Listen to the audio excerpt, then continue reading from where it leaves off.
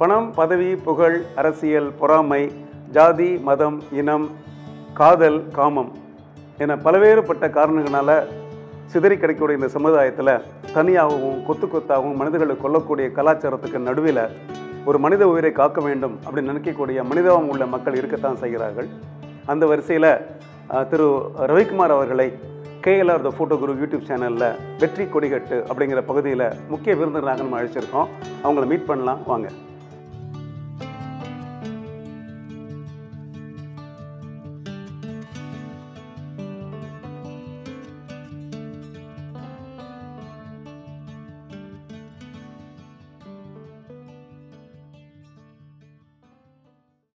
KLR the photo Guru YouTube சேனலுக்கு உங்களை வரவேற்கிறேன். என் பெயர் KL ராஜா பன்சிங்.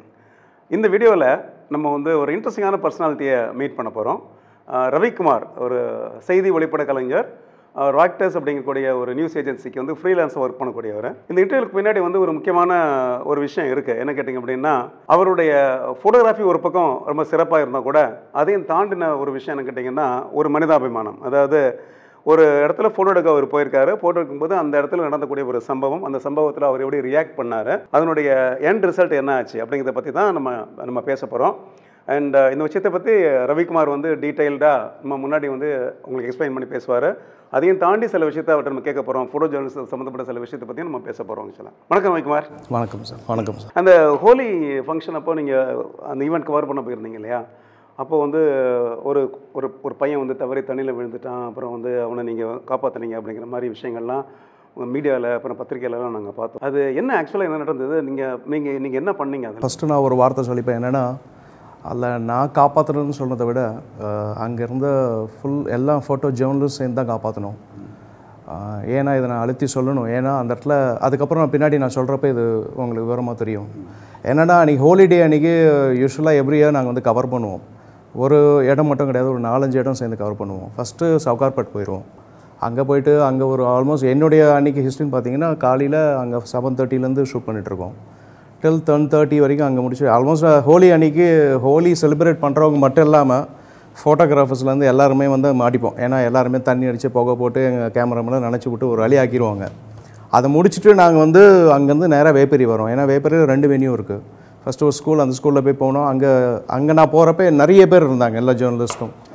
நான் தான் எல்லாரையும் கூட்டிகிட்டு இந்த இடத்துக்கு வந்தேன். ஏன்னா இந்த இடம் ரெகுலராக நான் கவர் பண்ணுவேன். ஏன்னா இது ஓப்பன் கிரவுண்ட். அந்த ஓப்பன் கிரவுண்டில் 2ஆக பிரிச்சுருப்பாங்க. ஃப்ளோரில் டான்ஸ் ஆடிட்டு ஜாலியாக பாட்டு பாட்டி மியூசிக்லாம் போட்டுட்டு இருப்பாங்க. ஒரு பக்கம் ஒரு பூல் மாதிரி டெம்பரவரி ரெடி பண்ணி அதில் வாட்டர்லாம் ஸ்ப்ரே ஆகும், ஸ்ப்ரிங்க்லர்ஸ்லாம் வச்சுட்டு ஒரு மியூசிக் ஏற்ற மாதிரி ஒரு டான்ஸ் இருக்கும்.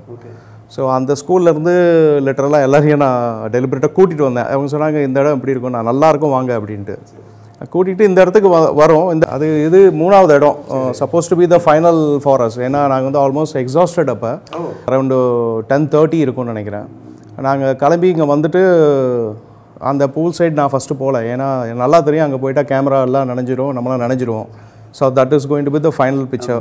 ஸோ அதுக்கு முன்னாடி ஃபஸ்ட்டு இந்த ட்ரை ஏரியாவில் எடுத்துடலான்னு சொல்லிட்டு நான் ஸ்டேஜ் மேலாம் ஏறி ஃபோட்டோ எடுத்துகிட்ருக்கேன். எவ்ரி இயர் நடக்கிற மாதிரி அந்த இடத்துல ரொம்ப ஜாலியாக எல்லாம் இது பண்ணிவிட்டு மியூசிக் பாட்டு பயங்கரம். ஒன்று பேசினா எனக்கு கேட்காதுன்னா அது மாதிரி ஒரு சிஸ்டம் சவுண்டு வச்சு செலிப்ரேட் பண்ணிகிட்ருக்காங்க.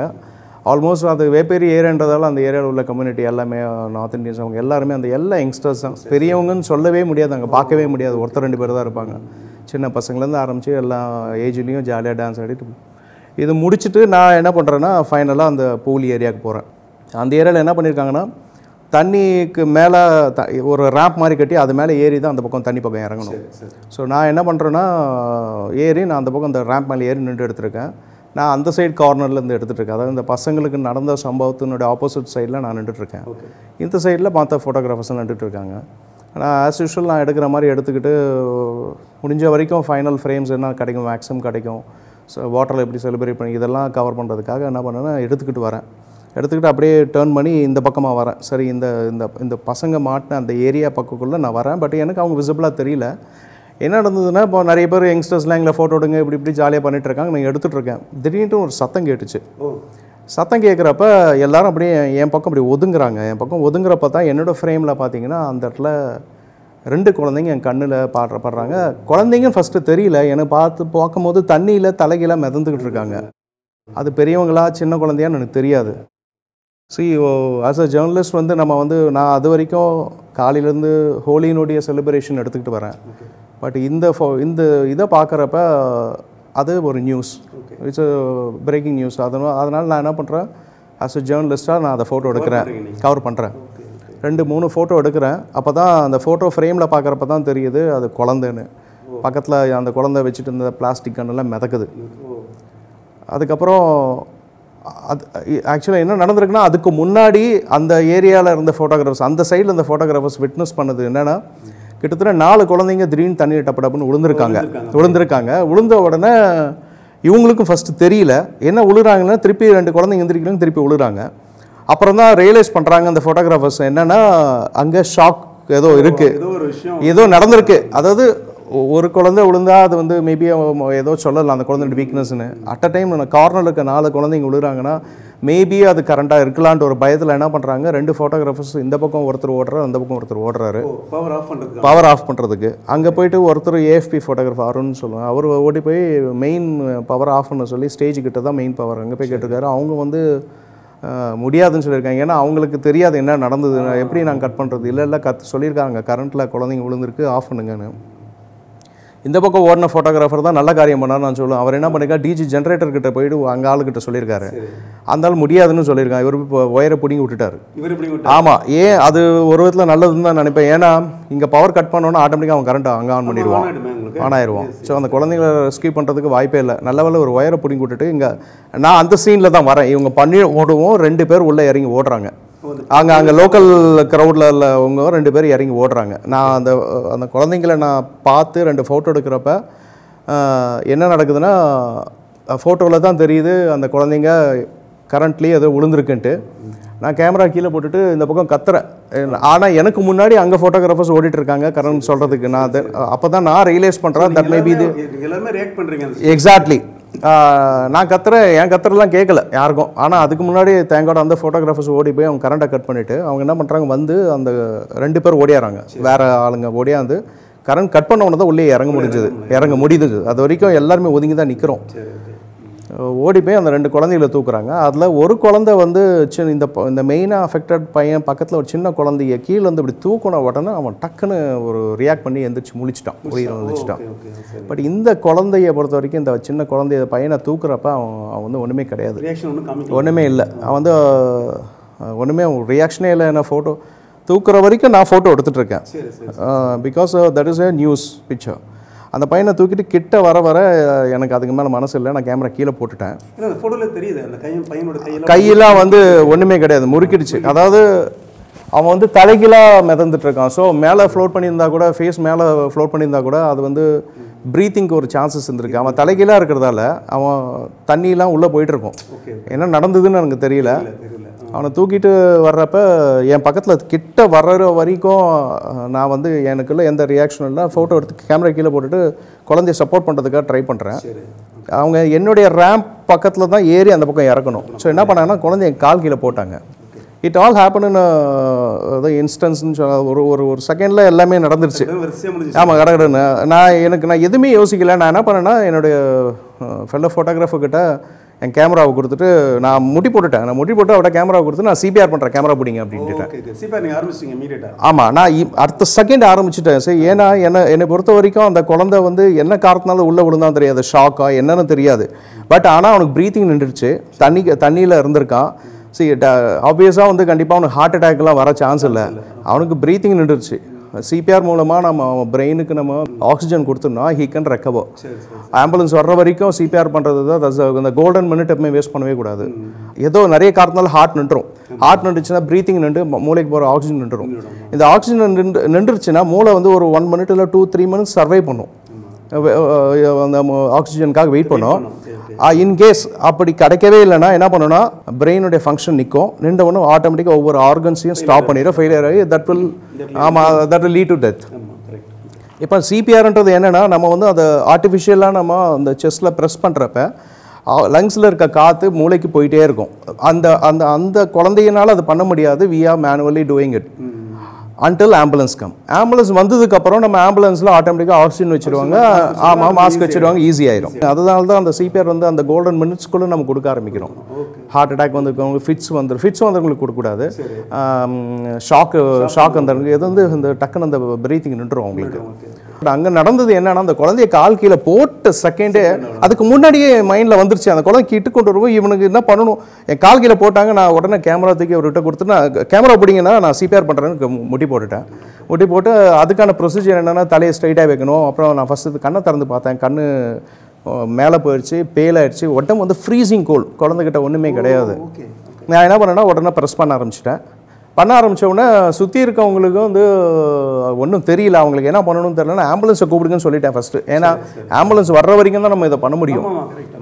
சொல்லிவிட்டு நான் பண்ணிக்கிட்டே இருக்கேன். பண்ணிகிட்டு இருக்கப்போ இது 30 கிரவுண்ட்ஸ் கவுண்டிங் கரெக்டாக நான் பண்ணலனாலும் இதை பண்ணதுக்கப்புறம் அந்த குழந்தைக்கு மவுத் டு மவுத்து ப்ரீத்திங் கொடுக்குறேன். ஆமாம், தட்ஸ் மஸ்ட். மாற்றி பண்ணணும். எக்ஸாக்ட்லி, இது 30 கவுண்ட்ஸ் பண்ணணும். அது 2 டைம் ப்ரீத்திங் கொடுக்கணும். அது ரெப்படிஷன் பண்ணிக்கிட்டே இருக்கணும் until the help comes. இது வந்து ஒரு 4.5 minutes கண்டினியூ ஆச்சு. பட் அந்த 4.5 minutesக்குள்ளே ஐ வாஸ் டோட்டலி எக்ஸாஸ்டட். ஏன்னா எனக்கு வந்து ஏற்கனவே அதுக்காக தான் சொன்னேன், எனக்கு ஸ்டார்டிங்லேருந்து காலை 7:30 கண்டினியூஸாக ஒர்க் பண்ணுறது வர்றதால இங்கேயே வந்து எங்களை நினச்சி விட்டு ஒரு மாதிரி ஆக்கி விட்டுட்டாங்க. நான் லிட்டரலாக பார்க்குறேன், நான் பம்ப் பண்ணிவிட்டு நானும் ரொம்ப எக்ஸாஸ்டட். அதுக்கு மேலே கண்டினியூ பண்ண முடியல. CPRன்றது என்னென்னா, அன்டில் ஆம்புலன்ஸ் கம் நான் வந்து பண்ணிக்கிட்டே இருக்கணும், கொடுத்துக்கிட்டே இருக்கணும் ஆக்சிஜன். அது நம்மளால் கொடுக்க முடியல. அதர் பீப்புள் கண்ட ஆமாம் பண்ணலாம், எக்ஸாக்ட்லி பண்ணணும். பட் அங்கே லிட்டரலாக நான் நடுவில் வந்து பார்க்குறேன், யாருன்னா சம்படி குட் அசிஸ்ட் மீனா யாரும் இல்லை, எல்லாரும் வந்து ஆமாம் பார்த்துட்டு இருக்காங்க. பட் என்ன ஒரே ஒரு என்கரேஜ்மெண்ட்னா, அந்த இடத்துல நான் பண்ணுறப்ப எனக்கு சுற்றி என் காதில் இன்றைக்கும் ஒழிச்சிட்டே தான் இருக்குது. என்னோட ஜேர்னலிஸ்ட் ப்ரெஸ் ஃபோட்டோகிராஃபர்ஸ், ரவி பண்ணு மவுத்து கொடு. நான் வந்து இது பண்ணிகிட்டு இருக்கேன். அதுக்கப்புறம் ஒருத்தர் சொல்கிற மவுத்தில் கொடுன்ற, திருப்பி மவுத் கொடுக்குறேன், திருப்பி பண்ணு. ஒரு பக்கம் அவங்க சைட்லேயும் 2-3 பேர் யங்ஸ்டர்ஸ்லாம் வந்து காலை கையை தேய்ச்சி விட்டுக்கிட்டே இருக்காங்க. ஒரு 4 minutesக்கு அப்புறம் அந்த குழந்தை கொஞ்சம் கண்ணு திறக்கிறான் அப்படின்னு சொன்னாங்க. நான் இப்போ பார்க்குற கண்ணு அப்போ தான் திறக்கிறான். பட் ஆனால் மூடுறான் திருப்பி. அவனால் ரெக்கவர் ஆக முடியல ஃபுல்லாக. ஏன்னா அவனுக்கு ப்ராப்பரான ஆக்சிஜன் இருந்தால் தான் அவனால் ரெக்கவர் ஆக முடியும். சரி, நான் அப்பயும் திருப்பி கத்துறேன், ஆம்புலன்ஸ் கூப்பிடுங்க, நம்மளால் எவ்வளோ பண்ண முடியும் தெரியலன்னு நான் சொல்லி திருப்பி பண்ணிகிட்டு இருக்கேன். இது 4th டைம் நான் வந்து ஃபைனலாக ப்ரீத்திங் கொடுக்குறப்ப ஒரு மாதிரி ஸ்மெல் வருது. அடுத்த செகண்ட் அந்த குழந்தை வாயிலேருந்து ஒரு எச்ச அப்புறம் ரத்தம் வர ஆரம்பிக்குது. ஸோ அது பாசிட்டிவ் சிம்டமாக நான் நினச்சிக்கிட்டேன். ஏன்னா அவனுக்கு ஒன்றுமே இல்லாமல் பிளாக் ஆயிருந்தது, சம்திங் கெட்டிங் ரிலீஸ்ட். அவன் கண்ணை கொஞ்சம் முழிக்கிறான். அதுக்கப்புறம் நான் சொன்ன குழந்தை தூக்குங்கன்னு ஏன்னா அதுக்கு மேலே பண்ண முடியாதுன்னா ஒன்ஸ் வாமிட் பண்ண ஆரம்பிச்சா பிளட் வரணும்னா நம்ம CPR பண்ணக்கூடாது. ஆனால் ஒன்றா தூக்கி உட்கார வைங்க, தூக்கி வச்சு கண்ணை தட்டி கையெல்லாம் தேய்ச்சி கொடுத்துட்டே இருந்தோம். அதுக்கப்புறம் ஆம்புலன்ஸ் கேட்டால் ஆம்புலன்ஸ் வர்றது டைம் ஆகும் அப்படின்னாங்க. அப்புறம் சம்படி ஷவுட்டர், ஆட்டோலையாவது தூக்கி போட்டுட்டு போங்க அப்படின்னாங்க. ஏன்னா எனக்கு அதுக்கு மேலே அந்த இடத்துல ஒன்றும் பண்ண முடியல. நான் சொன்ன சம்படி ஹெல்ப் மீம் அப்படின்னு அப்படியே தூக்கிட்டாங்க 4 பேர். தூக்கிட்டு அந்த குழந்தை தூக்கிட்டு போகிறப்ப லைட்டாக கண்ணை திறந்து கண்ணு சொருவுது. ஆமாம் லைட்டாக திறக்கிறான், மூடுறான். He wasn't completely recovered. But almost அவன் ஃப்ரீஸாக இருந்தவன் அந்த நேரத்தில் கொஞ்சம் முழிக்க ஆரம்பிச்சான். அப்போ அங்கே இருக்க ஒரு கைட் பண்ணியிருக்காரு. என்ன சொல்லியிருக்காருன்னா, இது மாதிரி குழந்தைய கூட்டிகிட்டு சில்ட்ரன் ஹாஸ்பிட்டல் கூட்டு போங்க. சமயத்தில் ப்ரைவேட் ஹாஸ்பிட்டல் கூட்டு போனால் அக்செப்ட் பண்ண மாட்டாங்க. அதனால் சில்ட்ரன் ஹாஸ்பிட்டல் பக்கம், வேப்பேரி ரொம்ப பக்கம், கூட்டு போங்கன்னு சொன்னோன்னா நான் உடனே என்ன பண்ணுறேன், பேக்லாம் எடுத்துக்கிட்டு நான் அந்த பர்டிகுலர் ஃபோட்டோகிராஃபர், ஹிந்து ஃபோட்டோகிராஃபர் 2 பேரும் சில்ட்ரன் ஹாஸ்பிட்டலுக்கு ஓட்டணும். குழந்தை என்ன ஆனான்னு தெரிஞ்சுக்கிறதுக்கு. அங்கே போய் ஃபுல்லாக எங்கே பார்த்தாலும் குழந்தை கிடைக்கல, எங்களுக்கு கூட்டிகிட்டே வரலன்னு சொல்லிட்டாங்க. ஸோ எந்த ஹாஸ்பிட்டல் போனாங்கன்னு உங்களுக்கு தெரியல, வேற அபவுட்ஸும் தெரியாது, அவங்களோட பேரண்ட்ஸ்க்கு தெரிய மாட்டது கூட தெரியாது. 2 பேர் கூட்டிகிட்டு போனாங்கன்னு கேள்விப்பட்டோம், யாருன்னு கூட தெரியாது. அப்புறம் ட்ரேஸ் பண்ணிக்கிட்டே இருக்கும். இதுக்கு நடுவில் என்னுடைய ஏஜென்சிக்கு நான் பிக்சர்ஸ் அனுப்பணும். அதில் நான் உட்காந்து பிக்சர்ஸ் பேரலாக தேடிக்கிட்டே இருக்கேன். அதுக்கப்புறம் 2 hours கழிச்சு ப்ரைவேட் ஹாஸ்பிட்டல், ஏதோ ஒரு ஹாஸ்பிட்டல் புருஷவாக்கத்தில் அட்மிட்டட்னு கேள்விப்பட்டோம். நான் உடனே அங்கே போயிட்டேன். இதுக்கு நல்ல டிவிலாம் இன்டர்வியூ கூப்பிட்டாங்க, நான் போகலை. நான் சொன்னேன், சரி அந்த குழந்தை என்ன ஸ்டேஜ்னு தெரியாமல் நான் வந்து ஸ்டேட்டஸ் தெரியாமல் போக முடியாது. குழந்தை தெரியுதுன்னு நான் நேராக அங்கே போயிட்டேன். அங்கே போனால் அவங்ககிட்ட கேட்ட, ரிசப்ஷனில் கேட்டால் குழந்தை God discharge and like Dev taken back ஹோம்னாங்க. இந்த CPRங்கிறது சொன்னீங்களா, அது எப்படி உங்களுக்கு பண்ண தெரியும்? அது ஏதாவது நீங்கள் எங்கேயாவது ட்ரைனிங் எடுத்தீங்களா? Final year worth Indian express வேலை பண்ணுறதுக்கு எனக்கு ஒரு அசைன்மெண்ட் வந்தது. அது என்னென்னா, ஒரு NGO வந்து they are conducting CPR training program for the public in a mall. சரி, அதை கவர் பண்ணணும்னு சொன்னாங்க. நான் போகிறேன், ஆஸ் அ ஜேர்னலிஸ்ட்டாக நான் கவர் பண்ணுறதுக்காக தான் போகிறேன். நான் பட் அது ரொம்ப பார்த்துட்டு என்னென்னா அங்கே போனால் ஒரு க்ரௌடு கூட திரும்பி பார்க்கல அவங்க. ஸோ அந்த டெமோ பக்கத்தில் யாருமே வரல. டெமோ பக்கத்தில் யாருமே வரல. அந்த டம்மி பொம்மையை போட்டு வெயிட் பண்ணிக்கிட்டே இருந்தாங்க. எனக்கு ஃபோட்டோ ஆப்பர்ச்சுனிட்டி கிடைக்கல எனக்கு. அப்புறம் ஒரு லேடி எனக்கு ஹெல்ப் பண்ணுறதுக்காக வந்து நின்ற மாதிரி அவங்க வந்து என்னன்னு கேட்கவும் அவங்கள மட்டும் ஒரே ஃபோட்டோ தான் எடுத்தேன் நான். பட் நான் அவங்ககிட்ட கேட்டது என்னன்னா, எனக்கு நீங்கள் சொல்லிக் கொடுங்க, I just want to learn ஒரு சிபிஆ. அப்போ என்ன பண்ணாங்கன்னா எனக்கு ப்ராப்பராக சொல்லி கொடுத்தாங்க, நீட்டாக சொல்லி கொடுத்துட்டு அப்பயே எனக்கு ஒரு பேட்சும் கொடுத்துட்டாங்க. திஸ் பர்சன் இஸ் சிபிஆர் ட்ரெயின்டுன்னு ஒரு பேட்ச். அவங்க என்ன சொல்லி கொடுத்தாங்கன்னா, இதை நீங்கள் எங்கே வேணால் மாட்டிங்க, எங்கே போனாலும் மாட்டிங்க, எமர்ஜென்சி சுச்சுவேஷனில் இது உங்களை கூப்பிடுவாங்க, நீங்கள் யூ குட் சேவ் அ பர்சன்ற மாதிரி சொன்னாங்க. அப்படி நான் ட்ரைனிங் எடுத்துக்கிட்டேன். பட்டு அது பேப்பரில் நான் சொன்ன சம்பவம் இங்கே சொல்லுமான்னு தெரியல. பட் அம்மாவுக்கு வந்து 2 months முன்னாடி அம்மா எக்ஸ்பயர்ட். அப்போ அம்மாவுக்கு வந்து நைட் ஃபுல்லாக சஃபர் பண்ணியிருக்காங்க அவங்களோட வீசிங்கில். அதுக்கப்புறம் காலையில் தான் எங்ககிட்ட சொல்கிறாங்க. லாஸ்ட் மினிட்ல என் தங்கச்சிக்கு ஃபோன் பண்ணி சொல்கிறாங்க. நானும் தங்கச்சியும் போய் அம்மாவை ரொம்ப ட்ரை பண்ணோம், ரெசிஸ்டேட் பண்ண பார்த்தேன், முடியல. தங்கச்சி ப்ரீத்திங் கொடுக்குறேன், நான் சிபிஆர் பண்ணேன். ஹாஸ்பிட்டல் இப்போ கார்லலாம் கூட்டிகிட்டு எடுத்துகிட்டு போனோம், பண்ணிகிட்டே தான் போனோம். பட் அங்கே போனால் அது அம்மாவுக்கு பண்ண முடியல. எனக்கு அது ரொம்ப ஒரு துக்கமாக தான் இருந்தது. எனக்குள்ள ஒரு டிப்ரெஷன் இருந்துகிட்டே இருந்தது. அம்மாவை காப்பாற்ற முடியல, இவ்வளோ விஷயங்கள் தெரிஞ்சு நம்ம பண்ண முடியலன்னு ஒரு துக்கம். பட் அந்த குழந்தை நடந்த சம்பவம் இவ்வளோ தான் ரீகலெக்ட் ஆகலை. பட் எனக்கு அந்த செகண்ட் எனக்கு அந்த குழந்தை எப்படி தோணுச்சுன்னா, அம்மா வந்து ஒரு ஏஜ்டு பர்சன், அவங்க காம்ப்ளிகேஷன் இருந்திருக்கு, நைட்டில் சஃபர் ஆகிருக்காங்க, காலையில் அவங்களோட லாஸ்ட் மினிட்ல தான் வி ட்ரைட். இந்த குழந்தைய பார்த்த உடனே எனக்கு என்ன தோணுச்சுன்னா, I could like save this kid. அந்த இன்ஸ்டன்ட்டில் தான் நான் கேமரா கீழே போட்டேன். அந்த குழந்தைய தூக்கிட்டு வரும்போது கூட it was nothing. I won't say like இதுன்னு சொல்ல மாட்டேன். பட் ஒன்றுமே இல்லை அந்த குழந்தைகிட்ட. அதுக்கு என் கால் கீழே போடுறப்ப எனக்கு என்ன தோணுச்சுன்னா, இந்த குழந்தை ஈஸியாக காப்பாற்றிடலாம். This kid would be having a very energetic young heart, டக்குன்னு ரெக்கவர் ஆகி எக்ஸாக்ட்லி யங் ஹார்ட், அதனால் ஈஸியாக ரெக்கவர் பண்ணிடலான்ட்டு ஒரு நம்பிக்கை. அந்த இன்ஸ்டன்ட்டில் எதுவுமே தோணலை. இது எல்லாம் என்னுடைய கொஞ்ச நாள் இருந்த அந்த எல்லாம் என்னுடைய பழைய பாதிப்பு எல்லாம் அந்த செகண்ட் எனக்கு அது பண்ணணும்னு தோணுச்சு, குழந்தைய காப்பாற்றலான்னு. ஏன்னா நார்மலாக பார்த்தீங்கன்னா வந்து நம்ம ஜென்ரல் பப்ளிக் மத்தியில் வந்து இது மாதிரி ஒரு கிரைசிஸ் வரும்போது அதுலேருந்து தள்ளி இருக்கணும்னு தான் நிறைய பேர் நினைக்கிறாங்களே தவிர, அது உள்ளே போய் ஏதாவது வந்து நம்ம கான்ட்ரிபியூட் பண்ணணும், நம்ம ஹெல்ப் பண்ணணும் அப்படிங்கிற ஆட்டிடியூட் வந்து ஐ திங்க் நிறைய பேருக்கு இல்லை அப்படிங்கிறத நம்ம பார்க்குறோம் இல்லையா? ஆமாம் சார். அந்த ஆஸ்பெக்டில் ஐ திங்க் நீங்கள் உங்கள் ஜாபை விட்டுட்டு அந்த இடத்துல போய் நீங்கள் பண்ணுறது அப்படிங்கிறது அது அது ஆக்சுவலாக உண்மையிலே பாராட்டப்பட ஒரு விஷயம் தான் அது. இப்போ வந்து இது நடந்ததுக்கப்புறம் எங்கள் ஜேர்னலிஸ்ட் சைடில் எல்லாருமே இந்த ஆல் ஓவர் லைக் இந்தியாவில் நிறைய பேர் நிறைய கிளப்லேருந்து கால் பண்ணாங்க. அவங்க சொன்னாங்க, we are all having a plan of having a training on first eight ஸ்கில்ஸ்ன்ற மாதிரி. ஏன்னா பப்ளிக்காக மீட் பண்ணக்கூடிய மக்கள் அப்படி ஒரு பொதுவான வேலைனா ஜேர்னலிஸ்ட் இருப்பாங்க. பப்ளிக்கில் வந்து இப்போ ஃபார் எக்ஸாம்பிள் ஆட்டோ டிரைவர்ஸ் இருப்பாங்க, கார் டிரைவர்ஸ் இருப்பாங்க, ஓலா ஓட்டுறவங்க இருக்காங்க. இவங்களாம் தினம் பல பேரை கூட்டிகிட்டு போயிட்டு வராங்க. இவங்களுக்கெல்லாம் அந்த ஃபர்ஸ்ட் எய்ட் ட்ரைனிங் ஸ்கில்ஸ் இருந்ததுன்னா it all happens in a minute. ஒரு 1 minute அவங்களோட லைஃபை திருப்பி அவங்கள கொடுத்துட முடியும். ஆமாம். இது இல்லாமல் ஜேர்னலிஸ்ட்க்கு வந்து அவங்க ஒரு ஹாஸ்டைல் சுச்சுவேஷன்ஸில் கண்டிப்பாக போவாங்க. உமன் ஜேர்னலிஸ்டும் சரி ஃபோட்டோகிராஃபர்ஸும் சரி யாராக இருந்தாலும். அப்போ பேசிக்காக இந்த ஸ்கில்ஸ் இருந்ததுன்னா ஏன்னா நிறைய இடத்துல மீட் பண்ண நிறைய ஒரு சூழ்நிலை அமையும். ஏதோ ஒரு ஆபத்து வரலாம், ஏதோ ஒரு அடிப்படலாம், கீழே விழலாம். நம்ம அது மாதிரி இடத்துல போகிறப்ப நம்ம ஜாப் ஒரு பக்கம் பண்ணுறது இல்லாமல் அவங்க லைஃப்பையும் நம்ம காப்பாற்றலான்னு ஒரு சான்சஸ் இருக்குது. அது இல்லாமல் நான் என்ன ஃபீல் பண்ணேன்னா, ஸ்கூல்ஸில் டீச்சர்ஸ்க்கெலாம் கண்டிப்பாக அந்த ட்ரைனிங் கொடுக்கணும். ஏன்னா டீச்சர்ஸ் வந்து ஒவ்வொரு டீச்சருக்கு நம்ம டீச் பண்ணுறப்ப அவங்க வருஷம் இத்தனை ஸ்டூடெண்ட்ஸை மீட் பண்ண அந்த குழந்தைங்களுக்கு அதனோட பேசிக்கை கற்றுக் கொடுக்கலாம். ரைட்மா, 2004 நீங்கள் ஆம்பிஷன்ஸ் ஃபார் ஃபோட்டோகிராஃபி அகாடமியில், அதாவது என்னுடைய அகாடமியில் நீங்கள் ஜாயின் பண்ணி ஃபோட்டோகிராஃபியை நீங்கள் ஆரம்ப காலத்தில் நீங்கள் படிச்சிங்க. அதுக்கப்புறம் இவ்வளோ ஆண்டுகள் உங்களுக்கு ஓடிடுச்சு. நீங்கள் வந்து ஃபோட்டோ ஜேர்னலிஸ்ட்டாக உங்களுடைய லைஃப்பை ஸ்டார்ட் பண்ணி அப்படியே அதில் ட்ராவல் பண்ணீங்க. இந்த ட்ராவல் எப்படி இருந்துச்சு, அதை பற்றி கொஞ்சம் சொல்லுங்களேன். ஆரம்ப காலம் 2004ன்றது நான் ஆம்பிஷன்ஸ் 4 உங்கள்கிட்ட படிக்கிற நேரம். நேச்சுரலாக என்னோடய பிக்சர்ஸும் வந்து ஸ்டார்டிங்கில் இன்டோர் இல்லாமல் அவுட்டோரு பீப்புள் இப்படி தான் எடுத்துக்கிட்டு இருப்பேன். அப்போ எனக்குள்ளே ஒரு கன்ஃபியூஷன் இருந்துகிட்டே இருந்தது, என்னோடய ஃபீல்டு எது. ஏன்னா அப்போ கமர்ஷியல் ஃபோட்டோகிராஃபி ஒரு பக்கம் பெரிய பூமில் இருக்குது, இந்த சைடில் ஜேர்னலிசம் பற்றி எனக்கு தெரியாது. பட் ஒரு பக்கம் அட்வர்டைஸிங் இதெல்லாம் பெரிய இதில் போயிட்டுருக்கு.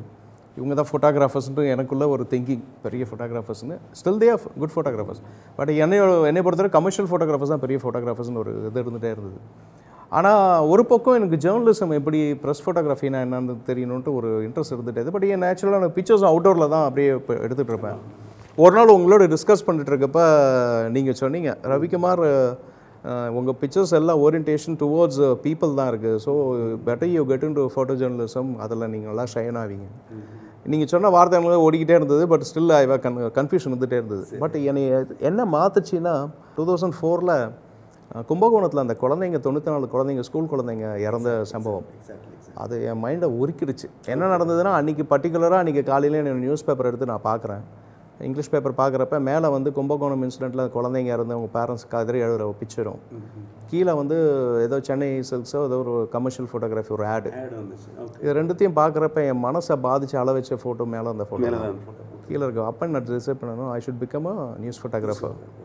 பிக்சர்ஸ் நான் பெருசாக எடுத்து பெரிய உலகத்தை மாற்றலைனாலும் ஒரு பர்சனுக்கு ஒரு லைஃப்பை நம்ம மாற்ற முடியுமா, இல்லை சொசைட்டிக்கு என்னால் இந்த ஃபீல்டில் இருந்தால் I can do something for the people, நானும் சர்வை பண்ணிக்கலாம். இது அப்படின்ட்டு ஒரு அந்த மொமெண்ட் தான் நான் டிசைட் பண்ணிட்டு தான் அதுக்கப்புறம் இது தேட ஆரம்பித்தேன். ஆரம்ப காலத்தில் எனக்கு வேலை தான் இது இல்லை. அப்போ அதுக்கப்புறம் பேசிக் உங்ககிட்ட படித்ததுக்கப்புறம் அட்வான்ஸ் ஃபோட்டோகிராஃபியும் பண்ணேன். அட்வான்ஸ் படித்தேன். எனக்கு நல்ல எக்ஸ்போஷர் கிடச்சிது. உங்களுடைய இதெல்லாம் எனக்கு ரொம்ப நிறைய இன்ட்ரிகேட் டீட்டெயில்ஸ்லாம் நீங்கள் சொல்லி கொடுத்து இதெல்லாம் வச்சுட்டு நான் அதுக்கப்புறம் ஒரு வெப்சைட்டில் ஒர்க் பண்ணேன். என்னோட ultimate aim to become a news photographer. Starting படி எப்பவுமே சின்னதாக தானே இருக்கும். அதனால் நான் வந்து ஒரு ரெட் கார்பெட் ஃபோட்டோகிராஃபராக ஒரு இதில் நுழையிறேன். So that gave me good experience. ஒரு 6 month ஒர்க் பண்ணேன் சினிமா வெப்சைட். அதில் ஒர்க் பண்ணிவிட்டு அந்த எக்ஸ்பீரியன்ஸை வச்சுட்டு டைம்ஸ் ஆஃப் இந்தியாவில் ஃபீச்சர்ஸ் டிபார்ட்மெண்ட்டில் ஃப்ரீலான்சர் கேட்டாங்க. அங்கே போனவுடனே அங்கே நல்ல எக்ஸ்போஷர் கிடச்சிது. ஆல்மோஸ்ட் 3.5 years அங்கே ஒர்க் பண்ணேன். அங்கே வந்து டைம்ஸ் ஆஃப் இந்தியாவில் ஃபீச்சர்ஸு, பட் ஆனால் ஃபுல் டைம் இல்லை, ஃப்ரீலான்சர். ஆமாம், நிறைய லோக்கல் பேப்பர்ஸ் எல்லாம் இருக்கும், சப்ளிமெண்ட் பேப்பர்ஸ் எல்லாத்தையும் நான் ஒர்க் பண்ணேன். ஸோ அது வேரியஸ் எக்ஸ்பீரியன்ஸஸ் எனக்கு கொடுத்தது. பீப்புள் ஆரம்பித்து dance, music, drama, road, civil work எல்லாமே ஃபோட்டோகிராஃபியில் எது இருக்கோ எல்லாமே எனக்கு கிடச்சிது. ஆமாம், அந்த எக்ஸ்பீரியன்ஸ் கெயின் பண்ணி முடிக்கிறப்ப தான் நான் 3.5 years முடிக்கிறப்ப இந்தியன் எக்ஸ்பிரஸில் நியூஸ் ஃபோட்டோகிராஃபர் ஓப்பனிங் எனக்கு கிடச்சிது.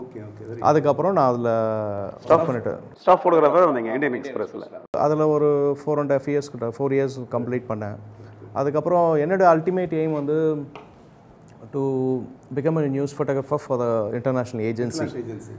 அது எல்லாருக்கும் அந்த இது இருக்கும். எனக்கு ஆசை நியூஸ் ஃபோட்டோகிராஃபி பண்ண எல்லாருக்குமே அதுதான் ஒரு அல்டிமேட் எய்மாக இருக்கும்.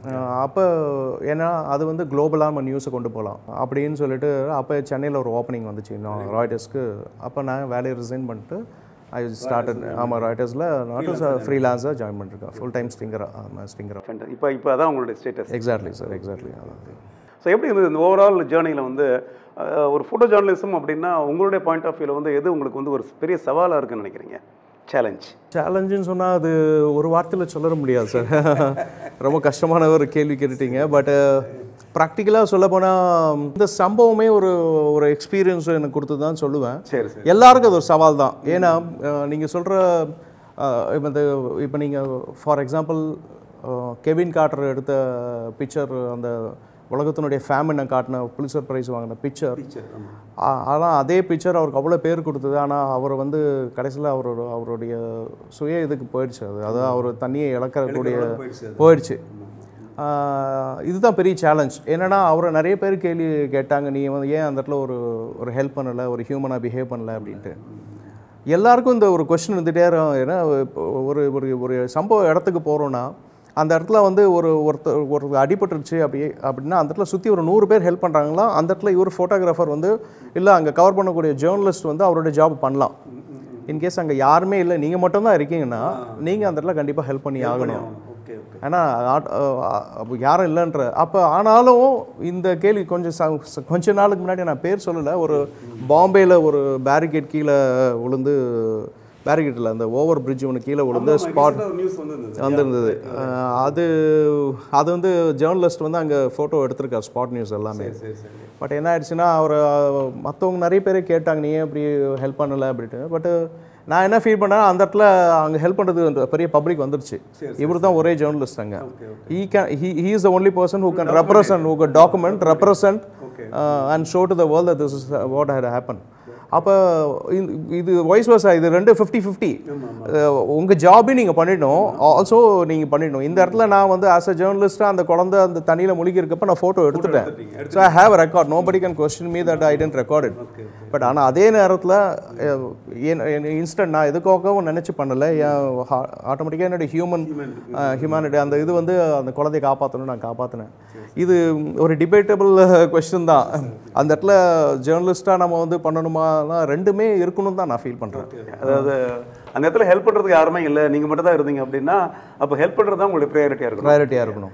அதே சமயத்தில் ஹெல்ப் பண்ணுறது கொஞ்சம் பேர் இருக்கிறாங்க அப்படின்னா அவங்க ஹெல்ப் பண்ணுவாங்க. அப்போ வந்து நம்மளுடைய ஃபோட்டோகிராஃபி தான் நமக்கு அந்த இடத்துல ப்ரையாரிட்டி இருக்கும். எக்ஸாக்ட்லி. ஐ திங்க் அது ஒரு பர்ஃபெக்டான ஒரு ஆன்சர் நினைக்கிறேன், பர்ஃபெக்டான ஒரு பேலன்ஸ் நினைக்கிறேன். என்னை பொறுத்த வரைக்கும் ப்ரெஸ் ஃபோட்டோகிராஃபராகவோ இல்லை ஃபோட்டோ ஜேர்னலிஸ்ட்டாவோ இல்லை ஜேர்னலிஸ்ட்டாக வரணும்னு நினைக்கிறவங்க பை ஹார்ட் அவங்க வந்து மனசில் ஒரு ஜேர்னலிஸ்ட்டாக இருக்கணும், ஒரு ப்ரெஸ் ஃபோட்டோகிராஃபராக இருக்கணும், அந்த உலகத்துக்கு பிக்சர்ஸ் மூலமாக எதனா ஒரு சொசைட்டிக்கு பண்ணணும், எங்கேயோ ஒரு இடத்துல அவங்க இருதயத்தின் ஆழத்தில் அவங்க பாதிக்கப்பட்டு வந்தால் இதில் நல்லா சர்வை பண்ண முடியும். இல்லை எனக்கு வந்து மாத சம்பளம் வேணும், நான் வந்து வேறு வழி கிடையாது, நான் ப்ரெஸ் ஃபோட்டோகிராஃபராக வரேன் இப்படின்னு சொல்லி வந்தால் கண்டிப்பாக முடியாது sir.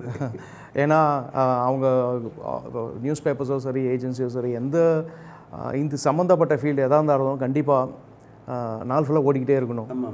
It is like 24 hours job. ஒரு ஆம்புலன்ஸ் சர்வீஸ் மாதிரி எந்த நேரத்தில் என்ன நடக்கும் தெரியாது. பர்சனல் லைஃப் நம்ம மறந்துடணும். டைம் கிடைக்கிறப்ப வேணா எங்கன்னா போயிட்டு வரலாம் தவிர மற்றபடி நினச்சி கூட பார்க்க முடியாது. என்னை பொறுத்த வரைக்கும் நான் வந்து இப்போ ஃபோட்டோ ஜேர்னலிஸ்ட்டாக வந்து இருக்கேன், full time photo journalist. But இது என்னோடய ப்ரொஃபஷன் கிடையாது. It is my passion. இது என்னோட விருப்பம். என் காலத்துலேருந்து நான் கேமரா எடுத்துக்கிட்டு போனேன்னா எனக்கு டயர்ட் தெரியாது, பசி இருக்காது, வெயில் தெரியாது, மழை தெரியாது. ஆனால் அந்த கேமரா இல்லாமல் நான் நடந்து போனேன்னா வெயில் இப்படி அடிக்குதுன்னு அப்படி வந்து புலம்புவேன். எனக்கு வந்து ஸோ இது அன்லஸ் நம்ம ஃபோட்டோ ஜேர்னலிஸ்ட் இல்லை எந்த ஃபீல்டு எடுத்தாலும் ஹார்ட்ஃபுல்லாக ஒர்க் பண்ணணும் நல்லா இருக்கும். ஆமாம். பட் இதில் வந்து கொஞ்சம் அதிக இன்ட்ரெஸ்ட் இருந்ததுன்னா கண்டிப்பாக முடியும். ஏன்னா அப்போ தான் நம்மளால் சர்வை பண்ண முடியும். இவ்வளோ வருஷம் நீங்கள் ஃபோட்டோகிராஃபி நீங்கள் பண்ணுறீங்க. ஃபோட்டோகிராஃபி பண்ணுறதுக்கு முன்னாடி கூட பார்த்தீங்கன்னா உங்களுக்கு சில சமயத்தில் வந்து ஃபோட்டோகிராஃபர்ஸு இல்லை வந்து இவங்க ஃபோட்டோஸ் நல்லா இருக்குது, இவங்க மாதிரி நம்ம ஆகணும் அப்படிங்கிற மாதிரி சில விஷயங்கள் எல்லாருக்குமே இருந்திருக்கும். அப்படி வந்து இந்த ஃபோட்டோ ஜேர்னலிசம் ஃபீல்டில் நீங்கள் வந்து பார்த்து வியக்கக்கூடிய இல்லாட்டி நீங்கள் பார்த்து இன்ஸ்பயர் ஆகிற மாதிரி யாராவது இருக்காங்களா? ஆமாம் இருக்காங்க சார். உங்கள் கிட்டே நான் இன்ஸ்பயர் ஆகிருக்கேன் சார். சரி, பொறுமை. செகண்ட் ஆஸ் அ குருவாக உங்கள் ஃபீல்டெல்லாம் விட்டுட்டு ஒரு ஃபோட்டோகிராஃபிக்கு ஒரு டீச் பண்ணணும்னு நினைக்கக்கூடிய, அதாவது ஃபோட்டோகிராஃபி டீச் பண்ணி இது ஒவ்வொருத்தரும் எடுத்துக்கணும், கேரியராக எடுத்துக்கக்கூடிய, அது உங்களை பார்த்து இன்ஸ்பயர் ஆகிருக்கேன். ஃபோட்டோ ஜேர்னலிஸ்ட் எனக்கு ரொம்ப பிடிச்சவர் யாருன்னா அமெரிக்கன் ஃபோட்டோ ஜேர்னலிஸ்ட் ஜேம்ஸ் நாச்வே. ஆமாம், அவருடைய பிக்சர்ஸ் எனக்கு ரொம்ப பிடிக்கும். ஏன்னா அவர் போகாத இடமே கிடையாது. அவர் ஆல்மோஸ்ட் உலகத்தில் இருக்க எல்லா கான்ஃப்ளிக்ட் ஜோனுக்கு போயிட்டு வந்திருக்காரு. யூஸ்வலாக சொல்லுவாங்க வார் ஃபோட்டோகிராஃபர்ஸ் நிறைய பேர் இறந்துருக்காங்க. அது எப்படி இறப்பாங்கன்னா சர்வேல என்ன சொல்லுவாங்கன்னா, ஒன்று ஃபஸ்ட் டைம் போகிற வார் ஃபோட்டோகிராஃபர் இருந்துருவார், ஃபஸ்ட் டைம் போகிறப்ப இறந்துருவார். என்னன்னா லாங் டைமில் இருக்கவங்க என்னைக்கு ஒரு நாள் அடிப்படி இறந்துருவாங்க. இது ரெண்டுலேருந்து தப்பிச்சு இன்னும் உயிரோடு இருக்கார். ஒரு கிரீனேட் அட்டாக்லாம் அவர் மேலே பட்டு சர்வே ஆகி திருப்பி பண்ணிட்டு இருக்காரு. பெரிய அவார்ட் வின்னர்ன்றதை விட அவர் அந்த இடத்துல அவர் இருந்ததுக்கான ஒரு சிம்டமே இல்லாமல் பிக்சர் எடுத்துகிட்டு வந்திருப்பாரு. எப்படி கேண்டிடாக இருக்கும், நேச்சுரலாக இருக்கும். அந்த இடத்துல ஒருத்தர் போய் அது மாதிரி பொறுமையாக, அவரோட வீடியோஸ்லாம் நான் பார்த்துருக்கேன், ரொம்ப பொறுமையாக அந்த இடத்துல அவர் இருக்கிறதுக்கான ஒரு அறிகுறியே இல்லாத மாதிரி இருந்து ஃபோட்டோ சைலண்ட்டாக எடுத்துகிட்டு வந்தார். இந்த பொறுமை வந்து எனக்கு ரொம்ப பாதிச்சுது. அதாவது ஒரு ஜேர்னலிஸ்ட்டை பதட்டம் இல்லாமல் ஒரு இடத்துல போய் எடுத்தோன்னா நம்ம நிறைய பிக்சர் ப்ரொடியூஸ் பண்ண முடியும். அது மாதிரி நான் இன்ஸ்பிரேஷன் பார்த்தீங்கன்னா எனக்குன்னு இன்ஸ்பிரேஷனல் ஃபோட்டோகிராஃபர்ஸ் இருக்காங்க. பட் ஆனால் நான் சில நேரங்களில் சாதாரண ஃபேஸ்புக்லேயும் ட்விட்டர்லேயும் மொபைலில் எடுத்த பிக்சர் இன்ஸ்பயர் ஆகிருக்கேன். இது மாதிரி பிக்சர்ஸ் நான் எடுக்க முடியலையே, எடுத்தது இல்லையே நினச்சி இன்ஸ்பயர் ஆகிருக்கேன். இன்னொரு விஷயம், என்னோட பெட்டர் ஹாஃப் நான் சொல்லி ஆகணும். இது வந்து எதுக்காக நான் சொல்கிறேன்னா, நான் வந்து இந்தியன் எக்ஸ்பிரஸில் வேலை பண்ணுறப்ப மவுண்ட் ரோடில் ஒரு ப்ரொட்டஸ்ட்டை கவர் பண்ணுறதுக்காக போயிருக்கேன். சரி, அப்போது பேரிகேடை இழுக்கிறப்ப க்ளோஸ் ஷாட் எடுக்கணும்ட்டு நான் குனிறப்ப பேரிகேட் என்னோட லென்ஸில் பட்டு என்னோட லென்ஸ் தனியாக விழுந்துருச்சு, உடஞ்சிருச்சு. அது 1635 costly lens, Canon, almost like 1 lakh. அது நான் வந்து ரொம்ப எனக்கு அந்த நேரத்தில் ஒன்றும் புரியல. அதுக்கப்புறம் ஆஃபீஸ்க்கு சொல்லிவிட்டு ஆஃபீஸ் போயிட்டேன். நான் இருக்கல மற்ற லென்ஸை போட்டு கவர் பண்ணிட்டு வந்துட்டேன். அப்புறம் நீங்கள் நைட்டு வீட்டுக்கு போகிறப்ப என் ஒய்ஃப் கிட்ட நான் போய் என்ன சொல்கிறேன்னா, லென்ஸ் எடுத்துகிட்டு போய் அப்படி காட்டுறேன், இது பாருமா இது மாதிரி நடந்துருச்சு அப்படின்ட்டு நான் காட்டுறேன். எதுக்கு நான் காட்டினேன்னா அந்த லென்ஸுக்கு முன்னாடி ஒரு ஹிஸ்ட்ரி அவங்களோட ஜுவல்ஸை வச்சு ப்ளச் பண்ணி தான் லென்ஸை வாங்கினது. கண்டிப்பாக இது பண்ண மாட்டாங்க, பட் சொல்லிடலாம் அப்படின்றதுக்காக ரொம்ப ஒரு மாதிரி எனக்கு லென்ஸ் போயிடுச்சு, எனக்கு எதுவும் எல்லாம் முடிஞ்சிட்ட மாதிரி ஒரு ஃபீலிங் எனக்குள்ள ஒரு டிப்ரெஷன். நான் போயிட்டு இது மாதிரி ஆயிடுச்சு அப்படின்னா சாதாரணமாக லென்ஸை வாங்கி வச்சுட்டு சொன்னாங்க, ஏங்க நீங்கள் வார் கவர் பண்ணணும்னு சொல்கிறீங்க, கான்ஃப்ளிக்ட் ஜோன் போகணும்னு சொல்கிறீங்க, அங்கெல்லாம் போனால் கை கால் போயிடும், நீங்கள் அந்த லென்ஸு தானே போச்சு அப்படின்ட்டு அப்படி தூக்கி சால்ட்டை வச்சுட்டாங்க. அன்னைக்கு அந்த சின்ன ஒரு இன்சிடென்ட் அவங்கள பார்த்து நான் இன்ஸ்பயர் ஆகிறேன். ஸோ டே டு டே லைஃப்பில் நான் வந்து எல்லா விஷயத்துலையும் கற்றுப்பேன். நான் இல்லை, எல்லாருக்கும் அந்த எக்ஸ்பீரியன்ஸ் இருக்கும். நம்ம இன்ஸ்பயர் ஆகிறது பார்த்தீங்கன்னா பெரிய ஆளுக்கு இருக்கணும்னு கூட அவசியம் இல்லை. சின்ன விஷயம், சின்ன குழந்தைங்க கிட்ட கூட விஷயங்களை கற்றுக்கலாம். அப்போ எனக்கு அந்த போல்ட்னஸ் கிடச்சிது. ஓகே, ஆமாம், நம்ம இந்த லென்ஸ் உடச்சதுக்கு பயந்தனா நாளைக்கு எப்படி போய் நம்ம வந்து ஒரு டஃப்பான ஹாஸ்டல் சிச்சுவேஷன்ல இருக்க முடியும் அப்படின்ட்டு இன்னைக்கு வரைக்கும் எனக்கு அந்த வார்த்தை பேக்கப் எடுத்துட்டே இருக்கும். இன்ஸ்பிரேஷன் நீங்க சொல்லணும்னு தோணுச்சு. Super super. நம்ம இன்ஸ்பிரேஷன் அப்படிங்கிறது ரொம்ப ஃபேமஸான பாப்புலரான செலிபிரிட்டியான ஃபோட்டோகிராஃபர் வந்து வரணும்னு அவசியம் கிடையாது, எல்லாத்துக்குமே வரலாம் இல்லையா? ரொம்ப சூப்பராக சொன்னீங்க. ஏன்னா பல சமயத்தில் நம்ம இன்ஸ்பிரேஷன் அப்படிங்கும்போது நம்ம ஏதோ நினச்சிட்டு இருப்போம் இல்லையா, ஏதோ ஒன்று சொல்ல போகிறோம் அப்படிங்கிறது. You get inspired by everybody around us. நம்ம சுற்றி உள்ளவங்களே நம்மளை மோட்டிவேட் பண்ணுவாங்க, நம்ம ஃபேமிலி மெம்பர்ஸே மோட்டிவேட் பண்ணுவாங்க. ஆக்சுவலாக இட்ஸ் ஃபைன். ரொம்ப அருமையான ஒரு விஷயமா சொன்னீங்க. இந்த ஃபீல்டில் உங்களுடைய டார்கெட் இல்லாட்டி உங்களுடைய ஆம்பிஷன் அப்படிங்கிறது, நான் இதை போய் ரீச் ஆகணும் அப்படிங்கிற மாதிரி ஏதாவது ஒரு விஷயம் வச்சுருக்கீங்களா? அதுக்குடைய ப்ரிப்பரேஷன்ஸ் என்ன பண்ணிட்டு இருக்கீங்க நீங்கள்? எல்லாருக்கும் உள்ள ஆசை தான். என்னென்னா பிரேக்கிங் நியூஸ் ஃபோட்டோகிராஃபியில் புலிட்சர் ப்ரைஸ் வாங்கினது ஆசை. எல்லா ஜேர்னலிஸ்ட்டுக்கும் இந்த ஆசை இருக்கும். பட் அது வந்து எல்லாருக்கும் இருக்கிற மாதிரி என்னோட இருதயத்தின் ஆழத்தில் இருக்க காரியத்தை நான் சொல்கிறேன். பட் ஆனால் என்னை பொறுத்த வரைக்கும் தினம் ஒவ்வொரு நாளும் ஒவ்வொரு பிக்சர் எடுக்கும் போது ஆஸ் அ ப்ரெஸ் ஃபோட்டோகிராஃபருடைய வேலை என்னென்னா, ஒரு அசைன்மெண்ட் போய் கவர் பண்ணுறாங்க, பிக்சர் கொடுக்குறாங்க, it getting publish, it's getting paid for the month. But அதை தாண்டி என்னென்னா, நம்ம ஒவ்வொரு பிக்சர்ஸ் எடுக்கிறப்ப அது மூலமாக ஏதோ ஒரு அந்த இடத்துக்கு நடக்கலாம், ஒரு மாற்றங்கள் உண்டாகலாம். இப்படி தான் ஒவ்வொரு நாளும் ஒவ்வொரு ஃபோட்டோகிராஃபரும் ட்ரை பண்ணுறாங்க. ஸோ நானும் அப்படி ஒரு தேடல் நோக்கி தான் ஓடிட்டுருக்கேன். தவிர இதில் எண்டும் கிடையாது, எண்டுன்றது கிடையாது. ஒவ்வொரு நாளும் until journalist tie everyday is ஆமாம், எவ்ரிடே இஸ் அ பிகினிங். ஒவ்வொரு ஃப்ரேம்லேயும் மேபி அது ஏதோ ஒரு இடத்துல பிரயோஜனப்படும்ன்றத ஒரு இதோட தான் தேடி ஓடிட்டுருக்கோம். எனக்குன்னு ஒரு ஆசை, நான் இது மாதிரி ஆகணும், இது மாதிரி சம்பாதிக்கணும். அப்படி இல்லை, ஒரு ஜேர்னலிஸ்ட்டாக நம்ம அச்சீவ் பண்ணணும், ஒரு எதாவது பண்ணணுன்ற ஒரு எண்ணங்களோட தான் தேடிட்டு ஓடிட்டுருக்கேன். இப்போது இந்தியாவில் வந்து ஃபோட்டோ ஜேர்னலிசம் பண்ணக்கூடிய ஃபோட்டோகிராஃபர்ஸ் இருக்காங்க. அப்புறம் நீங்கள் சொன்ன மாதிரி இன்டர்நேஷ்னலாக மற்ற ஊருங்களில் மற்ற கண்ட்ரீஸில் பண்ணக்கூடியவங்க இருக்காங்க இல்லையா? இவங்க ரெண்டு பேர்கிட்ட வந்து ஃபோட்டோ ஜேர்னலிசம் அப்படிங்கிற ஃபிலாசபி ஒரே மாதிரி இருக்கலாம் உங்களுக்கு. பட் மற்ற விஷயங்கள், அதாவது வந்து அவங்களுடைய ஒர்க்கிங் ஸ்டைலோ இல்லை அவங்களுடைய லைஃப் ஸ்டைலோ இல்லை அவங்களுடைய ரெமுனரேஷன், அந்த மாதிரி விஷயங்கள் எல்லாம் பெரிய டிஃப்ரென்ஸ் இருக்குமா? எப்படி அது கம்பேரிட்டிவாக பார்த்தீங்கன்னா இந்தியாவோட வெஸ்டர்ன் கண்ட்ரீஸில் வந்து ஜேர்னலிஸ்ட்டுக்குன்னு தனி ஒரு மரியாதை இருக்குது, ரெமுனரேஷன் ஆமாம் பெருசாக இருக்குது. இந்தியாவில் ரொம்ப சேலஞ்சிங். நான் லிட்ரலாக இங்கே பார்த்துருக்கேன். நான் ஈவன் ஐ ஒர்க்ட் ஆல்மோஸ்ட் நம்ம தினம் ட்ராவல் பண்ணுற டிஸ்டன்ஸு பெட்ரோலுக்குன்றதே போயிடும். But even we can't blame the news paper R the media people. அது ஒரு பக்கம் இருந்தாலும் அதுதான் மெயின். அது இல்லாமல் என்ன வெஸ்டர்ன் ஜேர்னலிஸ்ட் கிட்ட ஒரு பெரிய என்னென்னா, அவங்க ரொம்ப எல்லாருமே கொஞ்சம் ஓரளவுக்கு டிசிப்ளின்டாக கண்ட்ரோல்டாக இருப்பாங்க. இங்கே நம்ம ஆளுங்க நம்ம எல்லாமே நமக்குள்ளேயே அடிச்சுப்போம், அப்புறம் கூடிப்போம் அது மாதிரி இருக்கும். அதை நான் குறையா சொல்லலை. ஈவன் என்ன ஒருத்தர் பம்ப் பண்ணால் நானும் ஒரு பம்ப் பண்ணி விட்டு தான் நான் போய் ஃபோட்டோ எடுக்க வேண்டிய சூழ்நிலை இருக்குது. அது ரொம்ப வித்தியாசம் இருக்குது. மோரோவர் அங்கே உள்ள கல்ச்சர் வேறு, இங்கே இருக்க கல்ச்சர் வேறு. அங்கே இருக்க சூழ்நிலை, அங்கே இருக்க பீப்புள் வேறு மாதிரி பிஹேவ் பண்ணுவாங்க, இங்கே இருக்க இந்தியன்ஸ் வேறு மாதிரி பிஹேவ் பண்ணுவாங்க. அது இந்தியா வந்து வேரியஸ் கல்ச்சர்ஸ் உள்ள, ஸோ ஒவ்வொருத்தரோட பிஹேவியர் வேறு மாதிரி இருக்கும். ரொம்ப டிஃப்ரென்ஸ், டைவர்ஸ் கண்ட்ரியில். அதனால் வந்து நம்ம கொஞ்சம் இங்கே India is very tough to survive as a photo journalist when compared to other. இப்படி சொல்லலாம். அதாவது இந்தியாவில் உள்ள டிராஃபிக்கில் வண்டி ஓட்டிட்டீங்கன்னா நீங்கள் எக்ஸாக்ட்லி எங்கேயும் ஓட்டிடலாம். கரெக்டாக சொன்னீங்க. ஒரு கயோட்டிக்கான ஒரு டிராஃபிக்கில் நீங்கள் வந்து எக்ஸ்பர்ட் டிரைவர் ஆகிட்டீங்க அப்படின்னா, ஆமாம் இல்லையா, ஒரு ஓப்பனாக இருக்கிற ரோட்டில் வண்டி ஓட்டுறது கஷ்டமாக ஈஸியாக ஓட்டிடலாம். ஸோ இந்தியா வந்து என்ன பொறுத்தவரைக்கும் எப்பவுமே வந்து ஒரு பியூட்டிஃபுல்லான ஒரு லேர்னிங் பிளாட்ஃபார்ம். எந்த ஃபீல்டு எடுத்துக்கோங்க நீங்கள். ஏன்னா வந்து நமக்கு இங்கே தான் நிறைய சேலஞ்சஸ் இருக்குது, இங்கே தான் நிறைய கயாஸ் இருக்குது உங்களுக்கு, இங்கே தான் வந்து நிறைய எல்லா விஷயமும் இங்கே தான் உங்களுக்கு இருக்குது. ஸோ அதனால் இங்கே நம்மளால் சர்வை பண்ண முடிஞ்சதுன்னா ஐ திங்க் அதர் பிளேஸஸ் சர்வை பண்ணுறது வந்து ஃபேர்லி ஈஸியாக இருக்கும்னு நினைக்கிறேன். ஓகே, எனவே ரொம்ப ரொம்ப நன்றி ரவிக்குமார். உங்களை வந்து ரொம்ப நாளுக்கு அப்புறம், அதாவது அமேசான் விட்டு நீங்கள் பணிக்கு அடையில நம்ம பார்த்தோம்னு வச்சுக்கோங்களேன். இருந்தாலும் இந்த மாதிரி க்ளோஸாக உட்காந்து உங்களுடைய கரியருக்குடைய பார்த்து உங்களுடைய டீட்டெயில்ஸு உங்களுடைய எக்ஸ்பீரியன்ஸ் எல்லாம் இந்த இன்டர்வியூ மூலமாக நானே தெரிஞ்சுக்கிட்டேன் ஆக்சுவலாக. ஸோ இது நீங்கள் சொன்ன இன்ஃபர்மேஷன்லாம் டெஃபினட்டாக நம்மளோட வியூவர்ஸுக்கு ரொம்ப யூஸ்ஃபுல்லாக இருந்திருக்கும்னு நினைக்கிறேன். ஸோ உங்களுடைய நேரத்துக்கும் நீங்கள் கொடுத்த இன்ஃபர்மேஷன் எல்லாத்துக்குமே வந்து என் சார்பிலும் பர்டிகுலராக என்னோட சேனல் சார்பிலும் உங்களுக்கு நன்றி சொல்லிக்கிறேன். Thank you very much. Thank you sir. Thank you. 1993 சூடானில் ஏற்பட்ட பஞ்சத்தில் கிட்டத்தட்ட செத்து கொண்டிருந்த ஒரு குழந்தையும், குழந்தை எப்போ சாகும், நம்ம எப்போ சாப்பிடலாம் என்று கொலவெறியில் காத்திருக்கும் பிணந்தென்னும் கழுகும் இருக்கக்கூடிய படம் நம் ரத்தத்தையே உறைய வைக்கும். அந்த படத்தை எடுத்த south African photographer Kevin Carter பஞ்சம் மற்றும் பசியின் கொடுமையை படத்தில் தத்ரூபமாக காட்டியமைக்காக ஃபோட்டோகிராஃபியின் மிகப்பெரிய விருதாகிய புலிட்சர் விருதையும் பெற்றார். குழந்தையை காப்பாற்றாமல் ஃபோட்டோகிராஃபராக தன் கடமையை செய்த அவர் பின் மிகப்பெரிய மன அழுத்தம் காரணமாக அடுத்த வருடமே தற்கொலை செய்து கொண்டார் என்பதும் நாம் அறிந்ததே. ஆனால் ரவிக்குமாருடைய இந்த செயல் ஒரு ஃபோட்டோகிராஃபினுடைய பொறுப்பையும் விடாமுயற்சியையும் உயிர் காக்கும் பண்பையும் உலகத்துக்கு உறக்க சொல்வதாக அமைந்திருக்கிறது என்றால் அது மிகையாகாது.